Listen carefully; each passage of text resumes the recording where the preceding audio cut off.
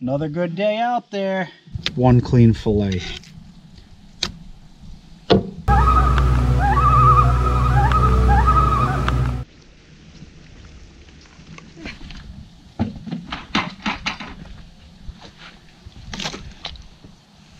The other day when I had the other few suckers here that we're cleaning, I didn't want to record it because it was the first time I ever actually cleaned sucker. But now that we're, I kind of understand them, and it seems like a lot of people do them all the same way. They, some of them cut them around, they come up the backbone, they peel around. But what I'm noticing is you have your rib bones here from here to here about, and then you're getting a bone series coming down the top of Y bones, and I'm also finding a row on the bottom, which are why they're called like a bony fish. A lot of people don't like it, but I find the meat is phenomenal. So we're gonna fillet these out, and I'll show you how we do it. For quite a while, and I'm starting to learn it more and more, and it's becoming cleaner and cleaner, other than the cutting board. But what you're doing is a regular cut here right behind their head, and you can do it on both sides, and then you're doing one cut on either side, each side of the spine, coming down by the dorsal fin. And now once I come to about the pec fin here down at the bottom, this fin, then I start coming out, because for me this is all bone. Can you eat this? Yeah, they say you can, but I'm gonna cut this all the way down here, come up just like instead of just taking it off like I would normally do a trout. You just come through here and ride right over the rib cage. It keeps it the cleanest out of all the ways I did these now. I find this to be the best and the most efficient way. It keeps everything clean. See your rib cage right there? You just keep kind of cutting in front, lifting up, take your time, watch your finger, nice and clean.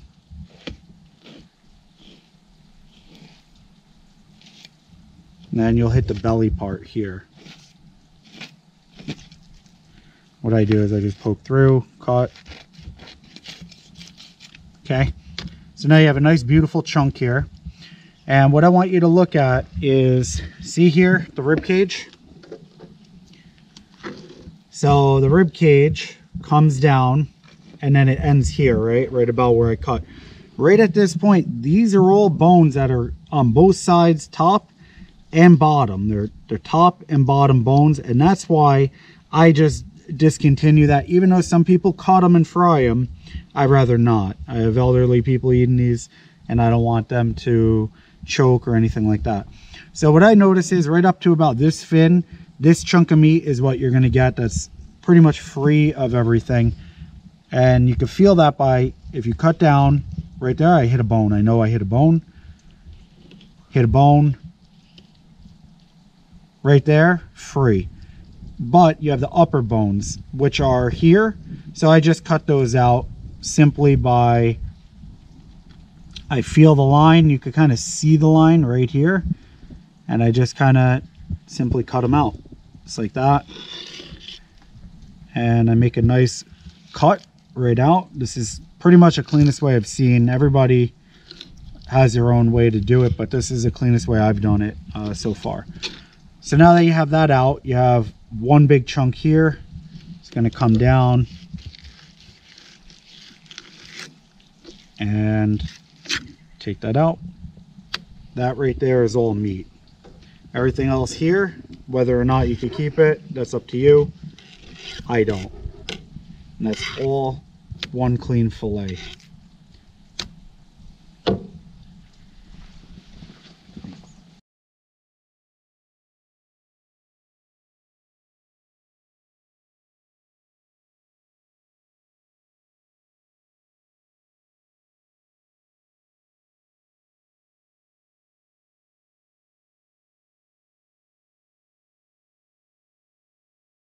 For getting this out, one more thing I just want to show you. This would be attached just like this here. Okay, so this is the top side, this is the bottom. When you take it off, now this is the top side, this is the bottom, and that row of bones pretty much what I'm cutting out is, because like I said, I'm not taking anything from here back.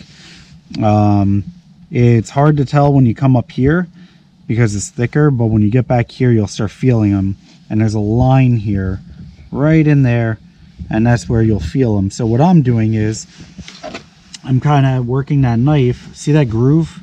There's a deep groove here. I'm working that blade like this. So just to show you how I'm separating them, because here there's no bone. So I'm taking the blade, and there's the line of bones. I come up a hair more to the center part, and I just cut right down one shot. You'll feel the knife, it'll rub right into them if there are bones in there. See that? This has no bones now. So are you getting a lot out of this fish? No. Unless you want to fry this up with the bones and take that chance. I'm not doing that. See here? Everything's out. And this is all good meat. And then I just kind of come back here, dig down, bend that blade.